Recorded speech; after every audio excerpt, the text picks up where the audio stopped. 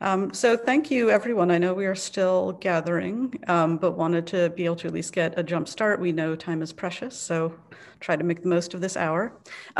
Welcome, everyone. My name is Ruth Schmidt, and I'm an associate professor at the Institute of Technology at Institute of Design at the Illinois Institute of Technology. And we're a graduate-only design program, the only one in the US, and we're sort of most commonly known as for pioneering human-centered design and systems design. But we also think of ourselves as an international community of designers, learners, and associated folks. So that's kind of where you all fit in. And today I'm very excited to be the first one to kick off our Latham lecture series for 2021. And this series was named for Richard Latham, who studied design at IIT back in the 1940s. And he actually kicked off or was one of the sort of the primary pioneers in the area of product planning. So what product planning is a combination of not just doing design and making, but also thinking of design as a strategic and a business opportunity. So sort of this combination of both strategy, design, and business is at the core of what he sort of founded. And the lecture series that's been going on for a number of years is often rooted in sort of this basic area. And this year's overall topic and theme is the notion of corporate responsibility. So each of the series, and there's going to be another one coming up at the end of April that I will remind you about at the end, is about this notion of what we make, but not just what we make, which is sort of a typical design question, but also why we make that. Who is it made for? What are all of these additional questions that we need to be considering if we're going to be responsible makers? And that's kind of core to what ID is also about and the way that we think about design. We're not just makers, we're also thinkers, strategists, designers, and this sort of ethical underpinning is foundational to the way that ID works in the classes we teach. So to kick us off right now for that, and before we jump in, by the way, I should say we're going to have a number of questions that I will lead with our panelists who I'm about to introduce. If you do have questions, please don't put them in the chat. We will probably miss them. There is a Q&A, so we will devote some time towards the end towards being able to answer questions from the Q&A. So please feel free to use the chat, but recognize that if you put things there, we may not capture them and get to them. So I'm going to turn it over to our participants in a moment, but just wanted to first introduce them at a high level. Very excited to have you all here with us, a really terrific bunch of folks. First, we have Morgan Ames, who is a faculty member at the UC Berkeley School of Information. What I'm most excited about, I think, is the remarkable book that you wrote called The Charisma Machine, which in my head ticked all the boxes of being a good story well told, but also this wonderful lens that we're able to look at other types of issues and qualities about technology and responsibility. So thank you for being here. We then have Tope Sadiku from Kraft Heinz, the Global Head of Digital Employee Experience. And what I love about what you call yourself, you describe yourself as a corporate doctor who uses technology to enhance the lives of your patients within the organization, which is a lovely metaphor for not just sort of taking care of folks, but also diagnosing, problem solving. And in addition to sitting on boards, having known you, you also bring what I call like a relentless optimism towards the problems that you're solving. So appreciate very much your point of view as well. And last but not least, we have Evan Sharp, who is the co-founder and chief design officer at Pinterest. Full disclosure, Evan and I worked together 15 years ago, and I don't say that to remind us that we're all very old. But what I find sort of interesting, and the reason I even raised that, is because we worked together on a project which was related to social and ethical applications of design. And so in a way, this is sort of this wonderful full circle back. It's not a new question, but the ways in which we might be thinking about it are different, and the ways in which you bring your smarts and your humility to driving a big project like Pinterest is absolutely relevant to this conversation. So that's, I will stop for a moment. I would love it if you all actually could tell us a little bit more about yourselves. And perhaps in doing so, you can introduce yourselves also in the context of this notion of design responsibility or corporate responsibility. How does that impact your work, your research? Sort of what are the ways in which you personally maybe think about that term and bring it into the way that you do your work? So maybe we'll start with Evan and then work our way back, if that's okay. Sure. Hi, I'm Evan. I won't belabor it, but Ruth is being very modest. She was the first person who ever taught me about design, and I'm very grateful for her mentorship and all of the lessons that she taught me all those many years ago.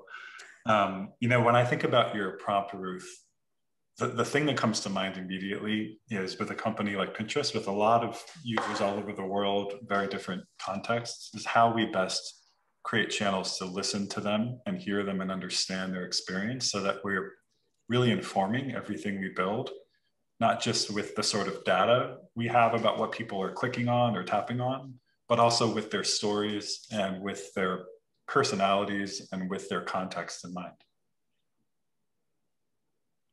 Excellent. So Tope, if you don't mind sharing a bit about, again, how do you channel or think about this notion of design responsibility in the work that you do? Sure. And good afternoon, everybody. And I really like the conversation and the question around design, because I think we seldom don't ask why. People just do. And especially in organizations or in like big technology spaces, I think it's really important to ask yourself why. So as you mentioned, Ruth, I work with the Kraft Heinz company. And for me, the reason why I think it's important to consider design is that I always kind of like to use this example. You can have like a living room, but you could have like a green carpet, an orange wall, a pink TV. Technically, everything is there, and maybe technically everything works, but where is the harmony? And what's the experience? And how are we kind of like enabling people to move through spaces to achieve an objective? So for me, it's why I really love that question about the why. And I always try and put people first. I mean, I was trying to understand, like, what is the, you mentioned about the corporate doctor. What is the purpose? What is the problem? What is the issue I'm trying to solve? And how does the environment enable people to move through it in a harmonious manner? Excellent. I love that, Tope. So full confession, I'm not actually a designer at this point. As Ruth's introduction suggested, I am an academic. My undergrad was in computer science, and I got involved in human-computer interaction research very early, and found myself just really drawn to questions of why the tech world is the way it is, what kinds of beliefs animate it. Of course, it's a very diverse, heterogeneous space, but I try to focus in on some commonalities for some or even most of that world. And so I have a book out on One Laptop Per Child. I really focused in just on that project and the design process of it, the design choices they made, what that said about these kinds of underlying belief systems that they held. And my hope ultimately is that their awareness of these kinds of worldviews, these belief systems, these ideologies can help foster better design and corporate responsibility, right? It helps us step out of ourselves a little bit, step out of the blind spots that those worldviews can create. Great. And that's actually a wonderful segue, I think, into one of the things that is absolutely essential and critical to this whole idea of design and technology. It's become kind of increasingly clear, I think, to many people, many industries, that design is not neutral, that there are ideologies and values baked into anything that we do, whether we recognize it or not, whether we like it or not. So I'm wondering if we can spend a little bit of time talking about that. Are there examples, Morgan, you mentioned this idea of blind spots. How do we become aware of our own blind spots when we're thinking about what to make and why we're making that? How are we both responsible for that, but also how do we keep ourselves accountable?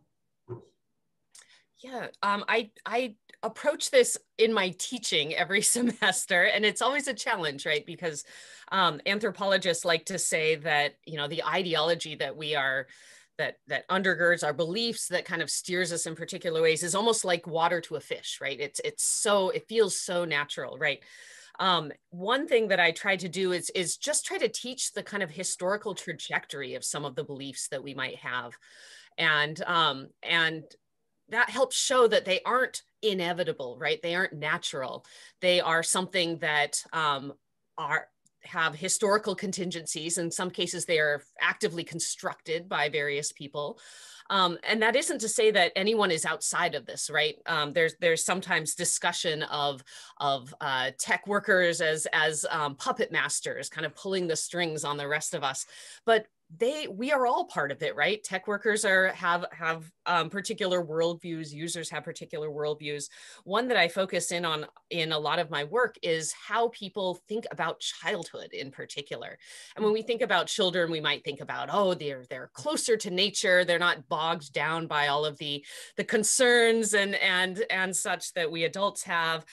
They're a little bit wild, but I push back against that and say that those are also very specific cultural ideas of childhood that are rooted in a particular age. They have particular kinds of consequences, right? So if we look at post-World War II childhood, for example, that's the time when we really try get this kind of expansive creative play with a massive amount of toys, dedicated toy rooms. And this fosters a particular idea of childhood. And it turns out a particular idea of what good creativity is, right? We want to foster creativity in children. And I look at how that kind of threads through the tech world, how people talk about children, how they draw on ideas from their own childhoods. So that's just kind of one instance of one of those big kind of belief structures that steer the way that we think about the world. So I'm curious, Tope or Evan, in the contexts that you participate in, are there other ways in which this notion of kind of cultural influences that we may not even recognize inform both what you make, how you think about the people that you're designing for? You know, this has got me thinking actually, because I'm sure you guys can tell I'm English, although I actually now live in Chicago.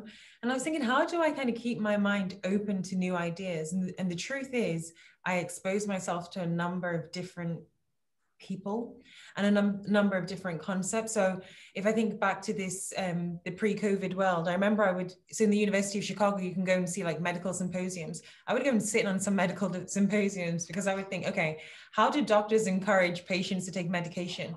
I'm assuming that what I'm trying to do is the same, although my medication is different. I also recently read a book about the democracy of honeybees and about like fungus. And anyway, the moral of the story here is that the way I try to kind of keep myself as open as I can is to expose myself to a number of different ideas. However, I can also imagine that on the flip side of that, you can say you only expose yourself to ideas that you're interested in and neglect the ones you're not. But I think kind of remaining open-minded and also knowing that like being a bit uncomfortable is not a bad thing. I used to kind of not really like a lot of confrontation, I'd say, in the workspace, but I realized that brushing up against people at times can actually also give you that different perspective that you would not otherwise have. That speaks to me, Tope, because I was just thinking about my experience moving to Silicon Valley, whatever that means, moving to the Bay Area, about 11 years ago. And to generalize, just encountering how intellectualized the culture is here and how analytical and deductive and how hard it was to run into people in some of these technology companies who are attuned to other ways of knowing. Mm-hmm. And an impact of that for me, I think, has been how difficult it's been to think about different ways of measuring value and building software products. There's such an institutionalized methodology when it comes to scaled internet services. You ship things, you measure them, you iterate, you do that in a very sort of codified way across many different companies. And it's been really difficult to try and build a culture that thinks more holistically or more empathetically about outcomes beyond behavior, beyond what's really easy to measure. So I'm not sure if that's getting at your question, Ruth, but that's what came to mind for me. No, that actually is leading right into a whole other really interesting area. So again, a great segue, because that before we even joined today, people were sending some questions, and there were a number which were around exactly that issue. So maybe we can kind of pull those up and start to talk about that too. I think certainly when we hear about things like sustainability, right, there's sort of these bigger issues that designers are also dealing with in the big picture sense that run into exactly what you're describing, where the measurable things that we're looking at, that we're trying to do, are limiting, and they don't necessarily measure important things. And even the term value, right, in a business context often gets, unfortunately, kind of funneled down into like return on investment and things that are, again, very easily measurable, but also tend to signal the health of a company or the health of an organization in very specific ways. So maybe that's something that we can actually unpack a little bit and talk a little bit about now too. Like, what are ways in which recognizing and appreciating and understanding the different types of value, because that's a big part of responsibility too. It's not just responsibility to stakeholders, which often dominates. How are we responsible towards both colleagues, peers, users, et cetera? Are there stories that you may have that can help us to understand that in your respective areas? You know, it makes me think of the work that I do is very difficult to measure. And like I look after employee digital experience. How do you quantify experience? I mean, there are byproducts and there are signals, as in people spend less time in meetings, for example, or this is like people's network, or these are the people that people connect with, but they're not really measuring a fruitful experience. And some of the challenges that I have, I mean, my aspiration is I just want people to come to work and I want them to feel good. And I want them to feel all of a sudden that they just feel better. And then they maybe look out the window and feel, I'm like looking out the window now, and they feel creative and inspired. That's like my aspiration. But the ability to measure that is, it's hard. It's like sentiment. And it's also about how you feel. It's not exactly about the reality. You know, sometimes there's a disparity between what really happened and how the individual perceived what happened. I don't know if you've seen that picture of the 6 on the floor and there's one person saying, oh, it's 6. And then from the other angle, the person saying it's a 9. And I think it's hard to measure value in the old ways. I sincerely believe this whole shakeup we've had with the pandemic will force us to reassess how we measure output and input, but specifically around values, it's a challenging one. I think we probably even have to maybe redefine the term. Because for me, as I mentioned, I just want people to come to work and I want them to feel great. And I want them to feel as though they're aligned to their purpose in life. And all of a sudden, they feel creative and inspired. That's like my aspiration. Evan, do you want to go? I'm happy to jump in if not, but if you have any Go ahead, thoughts. Morgan, if you don't mind. Yeah, I'll go, whatever's more comfortable for you. Yeah, sure. So So as an academic, you know, I think that I don't deal as much kind of day to day really with these kinds of questions like Evan and Tope do. So I'm very happy to hear from them. But I often think about our responsibility as academics to train people who go into these spaces and do this kind of work, right? And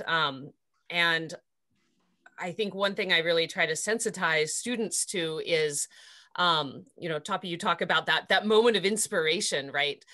What do you end up drawing on in that inspiration? What kinds of assumptions and worldviews do you do it? And I love, Tope, that you talk about kind of broadening that as much as possible. And I think that there is a lot of promise in practices like participatory design, in really decentering the designer's worldview and background in a way, but that can be so hard in a way that sometimes disrupts that flow that designers might feel. They might feel less comfortable.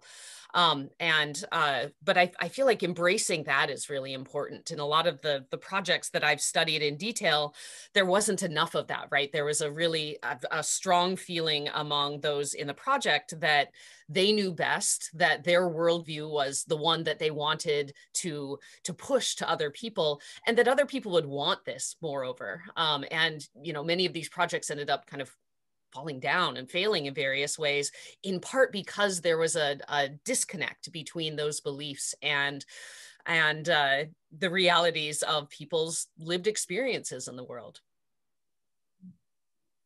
I tell you what, though, I'm actually thinking, like, to what degree do we need to define value? Because, and maybe that's me just being a little bit provocative, but I think, why do we always have to have something that we can measure?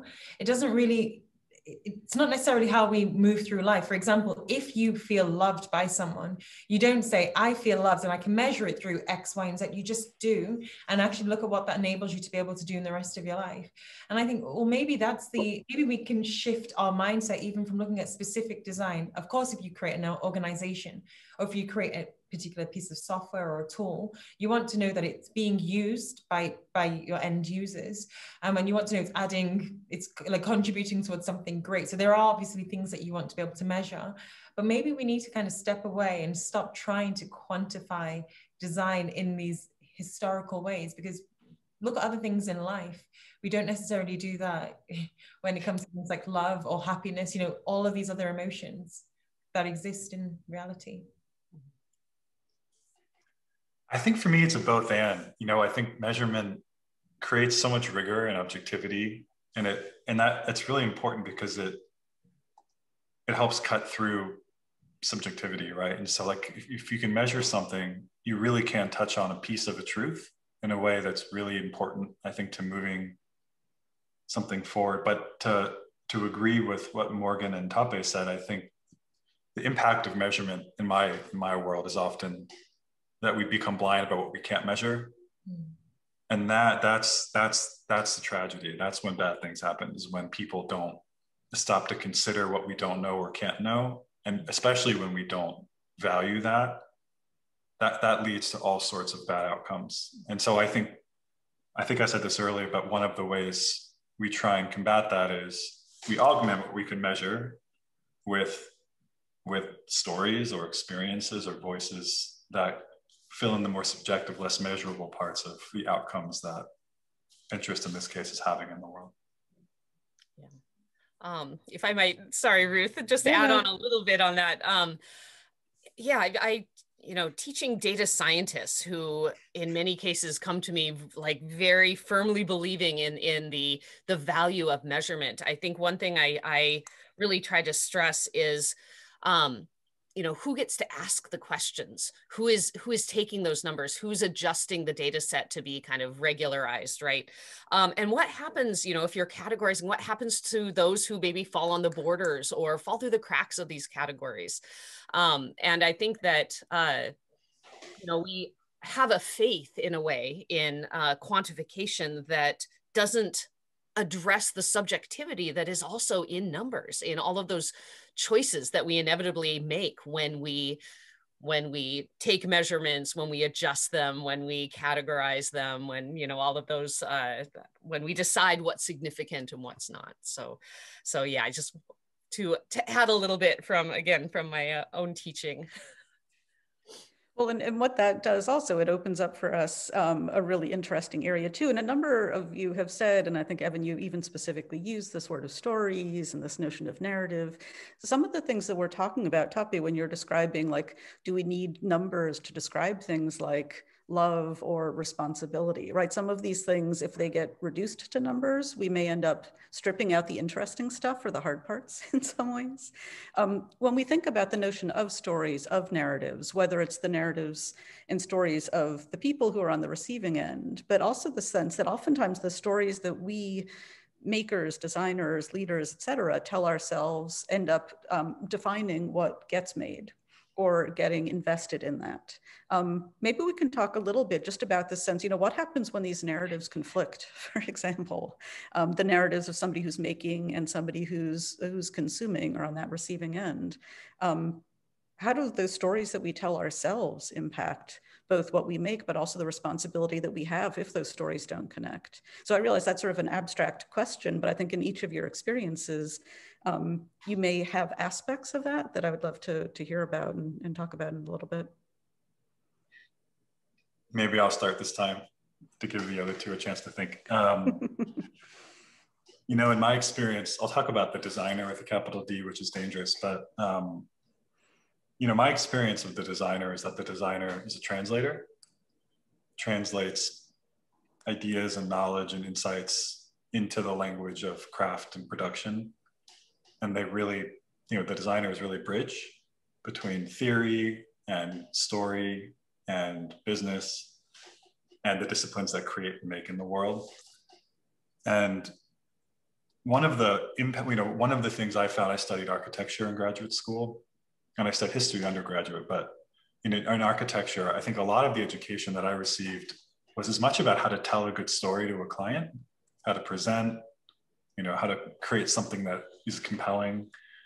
And I think when I think about the history of design that I know, so much of the economic context of design has been in this client relationship where really success or failure, building or not building in an architectural sense, is really dependent on the ability to convince somebody to buy or sell or build. And one of the joys and one of the privileges I've had the last 10 years, I think, has been able to work on the same product continuously for 10 years without the need to sell it to a client. And it's a completely different way of relating to story and relating to design. And I'm not saying it's better or worse, but I think it's much rarer still in the world to be able to have the opportunity to do that. And I think it leads to very different relationship to story, but I'll pause for a moment. Yeah. If you want to go ahead. I have some thoughts. Okay, sure, no problem. Evan, I was actually thinking about what you were saying about the fact that if you don't have like the way I interpret it anyway, like this financial incentive, you can still remain kind of connected in a new and different way.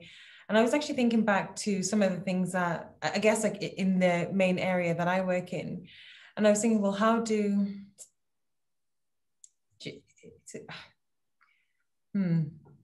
well, maybe I'll hand over to you because I want to make sure I form my thought before I. Yeah, sure. Sorry. So Evan, your metaphor of the designer as a translator really stuck with me, because I feel like a lot of what I do in writing and in teaching is also a kind of translation work, right? Translating from, a messy research process or the messy experiences that I see in participants, for example, into a clear story, into a clear narrative. And inevitably, there's a lot that gets left out. Even in, academic writing tends to really try to grapple with that messiness and revel in it in a way. But there's still so much that gets left out. And I often think that writers and designers have at least some responsibility to really seriously consider what gets left out and why. And maybe even account for it a little bit. Certainly in my talks, I talk a little bit about what stories didn't I tell in the book and why, right? What stories don't I tell in other research projects and why? As far as the question of stories that conflict, often I've run into this when there is a difference in those worldviews. So if we look at, again, One Laptop per Child, just because that's something I've looked into in great depth, there were a lot of stories about childhood circulating in that project that were drawn from people's own memories of their childhood. And it wasn't even necessarily what actually happened in their childhood, right? It was this memory of this attachment they had to a computer, or a different device in their own childhood. And they remember it just as them and the machine. And they don't remember the whole collection of support structures around them. Who got them the machine? Where did they go with questions? All of those sorts of things. So I often think about the ways that we are culturally drawn to kind of hero narratives, right? We love those individualized stories of an individual coming to a realization or overcoming. And we tend to neglect those sort of bigger structural things, in part because they're really hard to tell stories about. And so one thing I really try to wrestle with is, how can we tell stories about infrastructure? How can we tell stories about, big social systems, ideologies, these sorts of things? And it's hard. I mean, I think a lot of academics over the decades have also wrestled with this. Some have done it better than others. But I do feel like there is, that idea of us doing translation work is something that really, really resonates with me, and something I wrestle with as well. Okay, thank you, by the way, Morgan. The reason I paused is because I thought I don't always want to just say, well, why do we have to? But I guess listening to both of you makes me even realize that what's wrong with the stories conflict. I remember a friend of mine who's an engineer. She once said to me, Tope, it's good if it's good when the end user uses something you've created in the way you intended, but it's better when they use in a way you never imagined. And that's why, for me, I just think, well, even if there is that slight, not tension, but disparity between input and output, then that might not necessarily be the worst thing. If you think of translation, even then I kind of think when you think of languages forming, you have you have basic language and then it's built on, and somebody else is able to kind of come in and make it even more elaborate. And I guess in that case, if you are if we believe that design is a true, sincere translation, then allowing someone to kind of take that baton on is not a bad thing. Allowing someone to use it in a different use than you intended is not a bad thing. Now, I can also on the other side imagine someone can say, well, what happens when it's used for less favorable outcomes. And I think then we do have like a moral obligation to think about like ethics in design, and really consider multiple different inputs to make sure that we do have a more comprehensive view of what we are designing. But nonetheless, I think I like the tension of things being used in newer, better, more exciting ways. Well, and what the thread that you're pulling on now, I think, is one of the things I'll admit that I'm always fascinated by, that slippage between production and consumption, which, you know, used to be, it sort of felt like, at least, like there's a right way of doing things and a not right way of doing things. And if you were the one on the receiving end who wasn't doing it right, it's like, you're the one who's screwing up. There does seem to be increasingly sort of the recognition that, call it, I guess hacking was the old word for it, but like being able to sort of bring yourself in your own ways to use what's there, and that there's not a right or a wrong. And yeah, that maybe it's more a matter of recognizing what those tensions are developing or delivering, rather than tension being bad in the way that you're describing it. A friend of mine tells a story about, he always says, if you gave a child a paperclip, if you gave an adult a paperclip, they would just say, it's just a paperclip, here's, add paper. If you give a child a paperclip, like how creative they can be, and actually who knows what comes from that.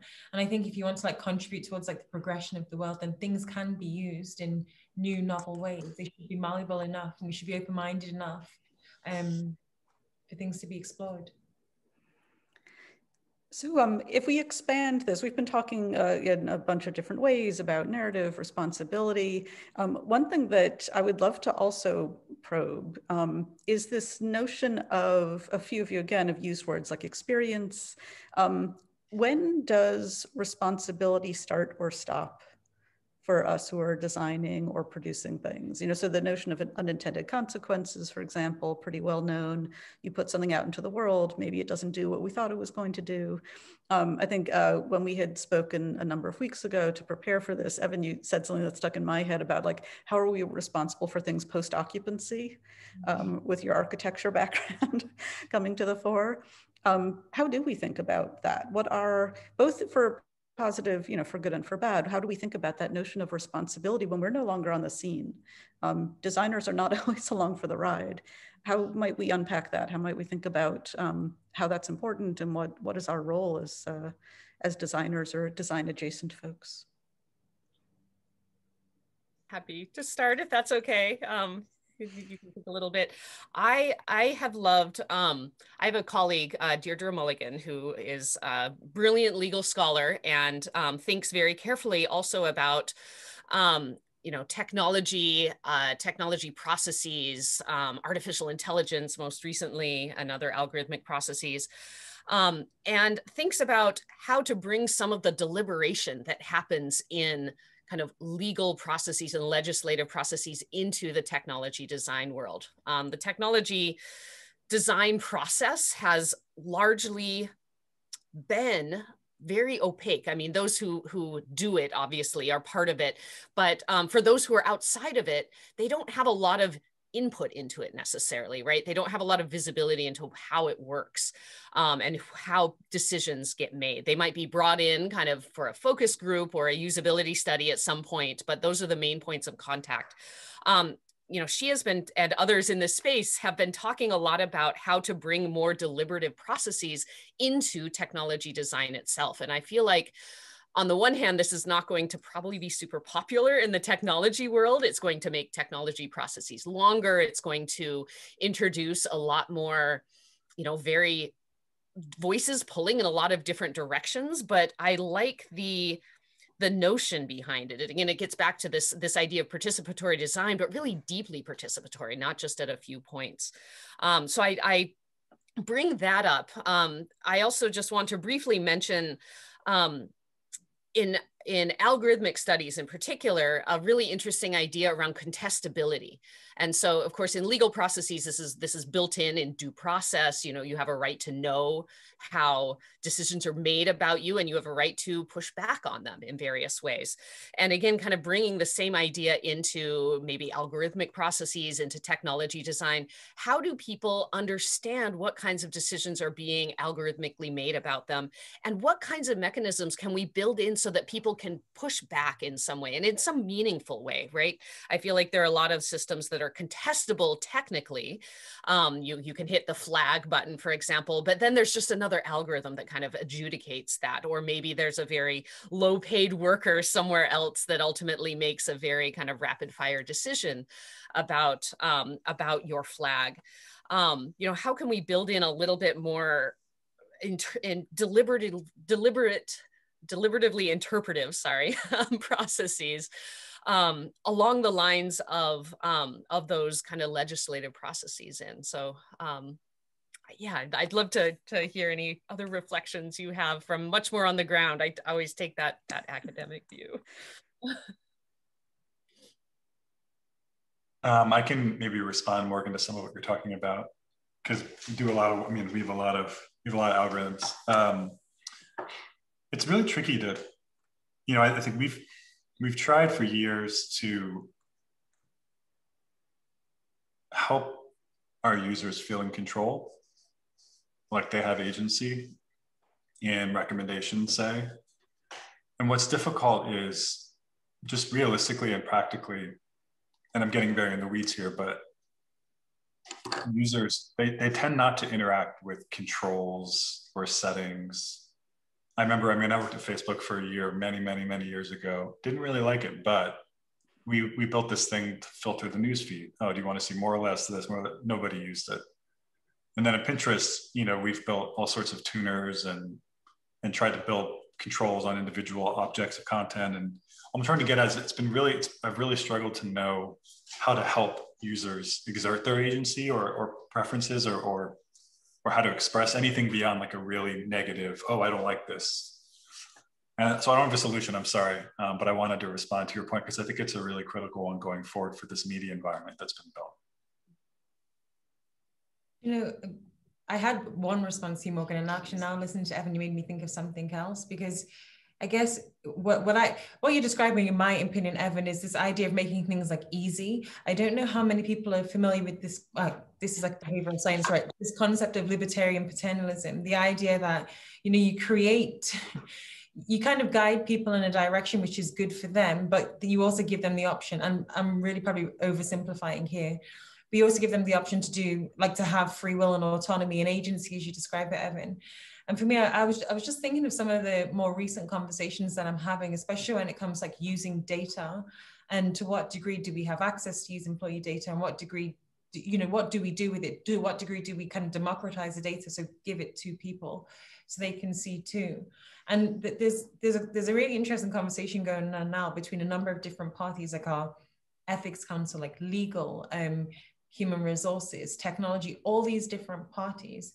And I guess for me, we haven't got an answer to it. It's still a conversation. Nobody really knows the right way. No one knows the right answer. And actually, maybe that's my answer. We probably always feel like someone has to take that final decision. And typically in the past, there's always been one person who said, this is right or this is wrong. Now we're in this kind of like gray area. And to what degree do we design things?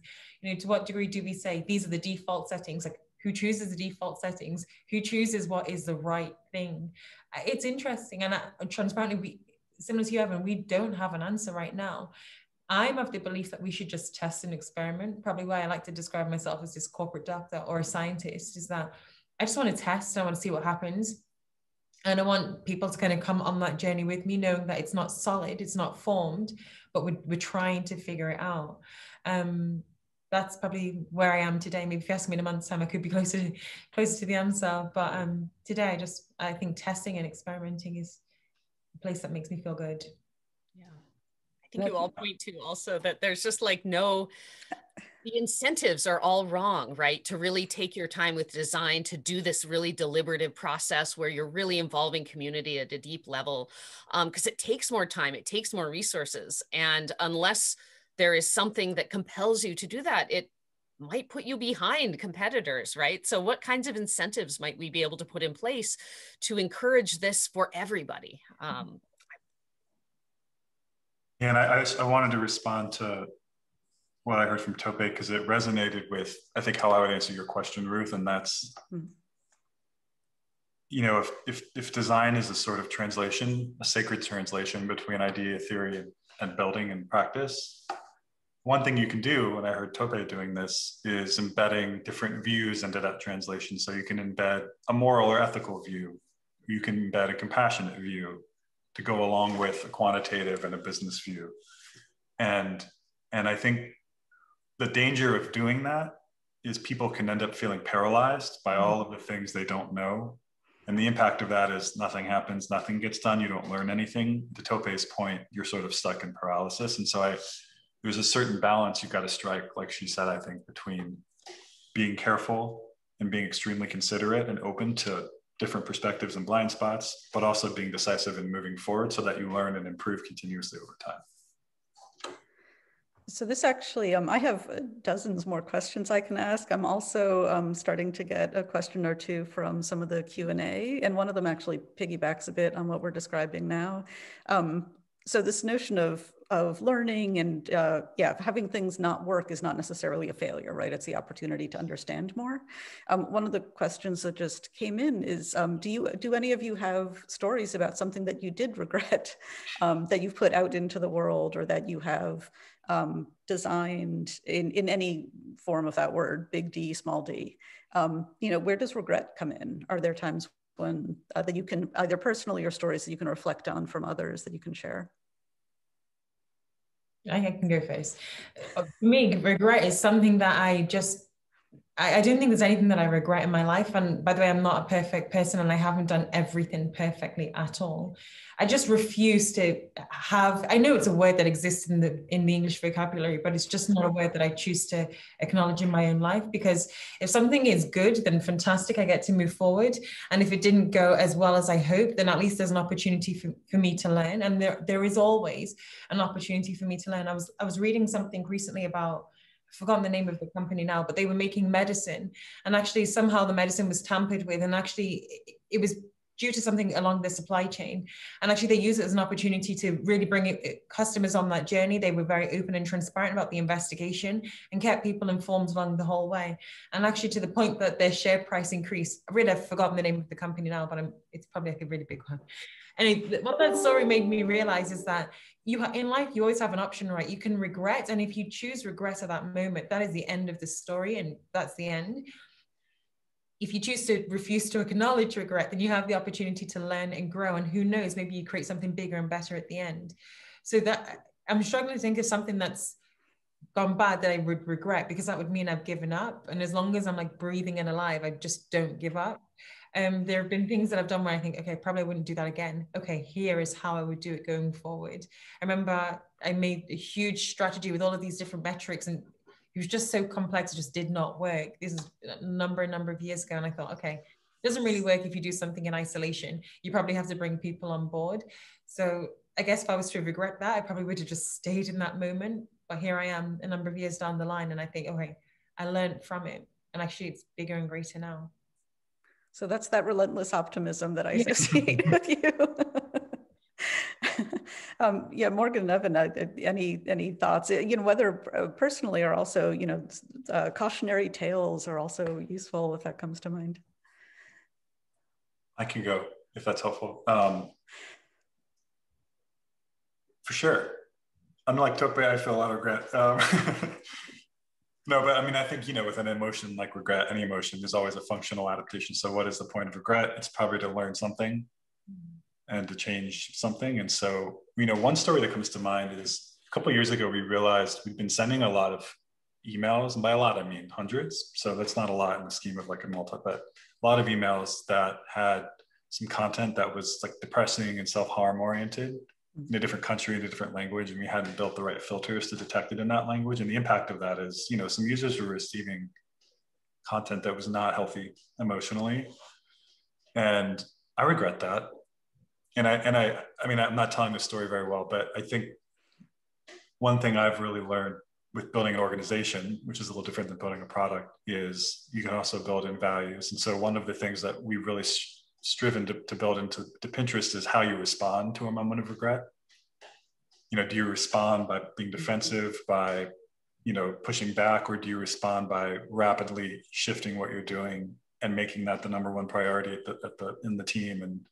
And so I just I'm not sure what I'm trying to share, but I think that's been something that we've been really intentional about trying to build into the organization. is a relationship with regret that's open, that's a learning focus, and that's action focused.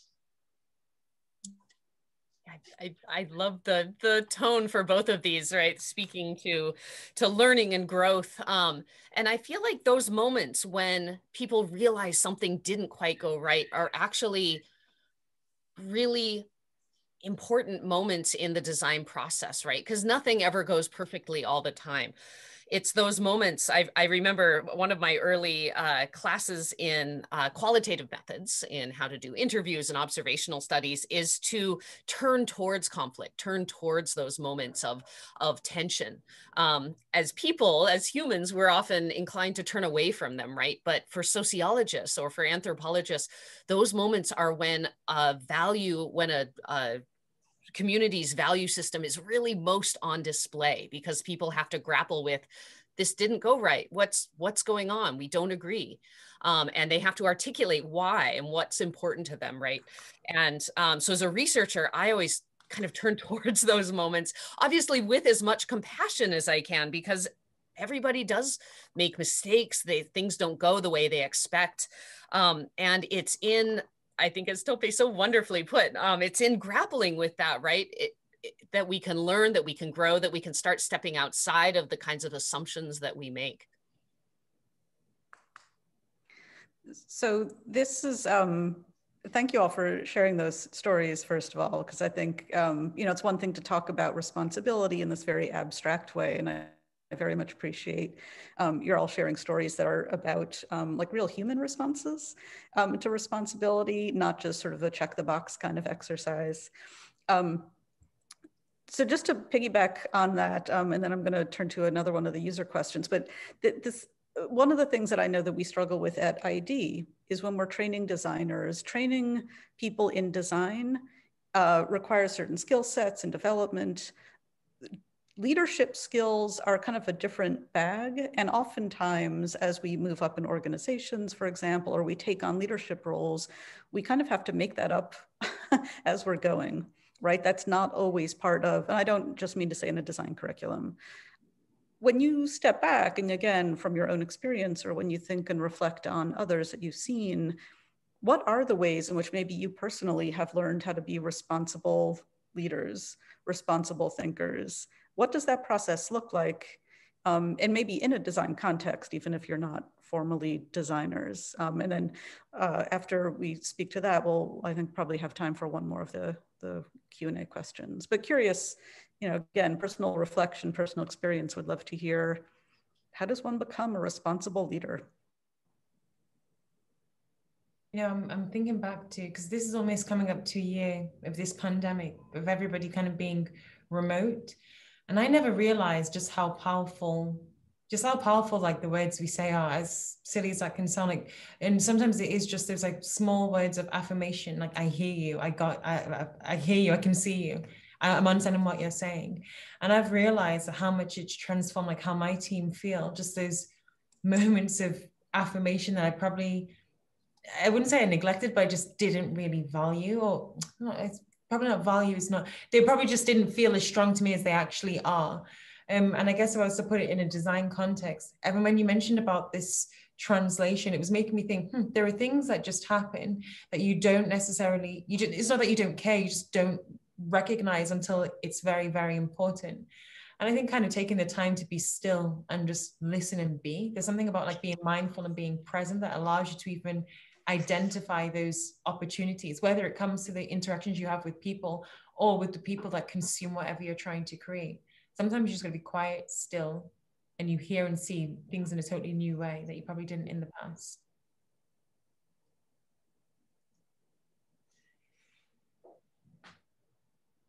I was just sitting with that for a moment. No, I totally agree. I think that engineers they are trained to jump into solving things, right? Jumping to solving problems like, I've thought of a fix of that, right? And to just sit with something and say, wow, that's complicated. I don't know if I have a solution. And being able to step back and say, who can I talk to about, broadening my experience a little bit? Who can I talk to about, having a different perspective on this, and bringing other people into the room, I think is so crucial. And not done often enough, perhaps, at least in a lot of the places I've looked at. So I feel like, when I think about leadership and when I think about, technical work more generally, one thing that I think isn't talked about enough is all of the kind of soft skills of listening well, right? Sitting with something, being a really good team player, being able to read things and synthesize them, being able to present and write convincingly. I always make my poor students who often come in with technical backgrounds write a lot and read a lot every week. And one thing I say is that this itself is something that is going to be really valuable for you in the workplace, right? Being able to read a lot and synthesize it all, being able to kind of write a compelling argument based on that is something that, we don't often think about in more technical work. I think designers do grapple with it a little bit more, but it is not something that really gets taught in many other classes in data science, in more technical fields. Yeah, I think to me the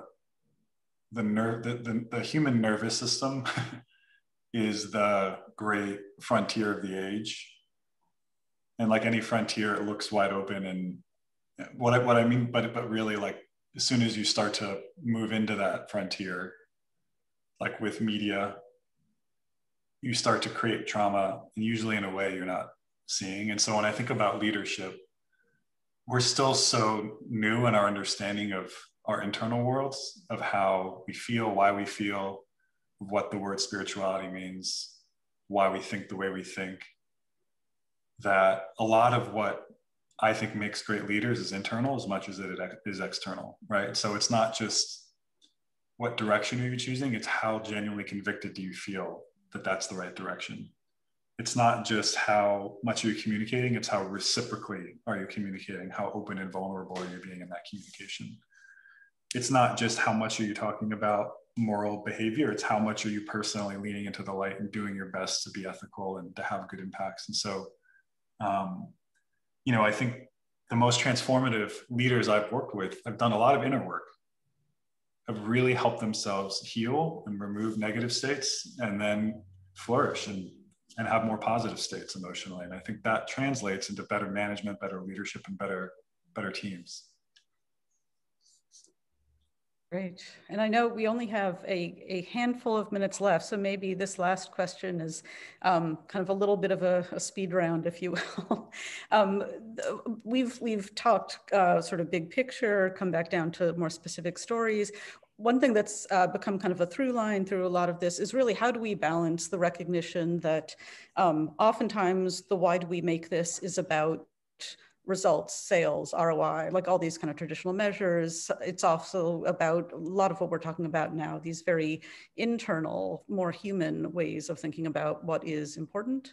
I'm just wondering, as we just sum up, even just the 30 seconds worth of sort of final reflections, what are ways in which we can help other people think about, again, from your own experiences, how do you balance those two? How do we solve big problems that are sloppy and messy, and also still, keep sustainable businesses and recognize that we're also in this to kind of deliver the goods? Any sort of quick last thoughts on that before we wrap? Makes me think of one thing that I was told about how do you eat an elephant? And it's like, what is it? One bite at a time. And as you were talking, I thought, probably when I reflect on the work that I've been doing, especially over the last, let's say 12 to 18 months, particularly about this pandemic, is that just the small wins, breaking down big problems into small manageable things. I think sometimes you can, to the comment earlier on paralysis, you can really get stuck when it comes to trying to solve a huge problem. But if you can break it down to small manageable bites, and it's always more it feels a lot easier.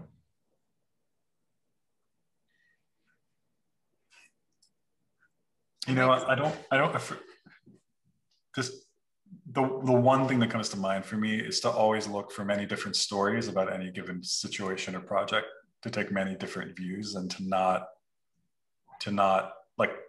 be very conscious about seeing things from different perspectives, many different perspectives before making a decision. That one little change in how I behave, I think, can have really big consequences. I know we talked a little bit earlier about incentives, possible regulation in this space, right? And I feel like that might be the real way to balance this kind of pull between, you know, sales ROI and this kind of more human grounded piece. But you know, without that, I feel like just having a sense of your own moral compass, what you stand for, and what is important to you is so important. And stepping away maybe from, again, that individual focus and looking at those bigger systemic issues. Excellent. Well, thank you all. I really appreciate everyone's thoughtfulness, time, sharing your stories and experiences, right? We can learn from each other so much. These are all messy issues that are complex, don't have easy answers, but so appreciate your being able to share that. Thank you also to those of you in the audience. Appreciate your taking time out of your busy lives and busy schedules to attend. And just as a reminder, this is the first of a few series, or a first of a few lectures in this series. So the next one is coming up about a month from now, April 27th. I don't have the specific time, but it's about for whom are we making things? So this conversation was a little bit grounded in sort of what do we even think about when we're making them. Our next conversation next month will focus more on the specifics. Oh, so it's noon Central Time on April 27th, our next one. So thank you, everyone. If any of the panelists do want to input any sort of LinkedIn contact information, I see that some folks are wanting to connect more and understand more from all of you. So the hour we just had was just a teaser. But thank you so much, everyone. Really appreciate this. Thank you, Ruth, for wonderful moderation. Great. Thanks, Al. Bye.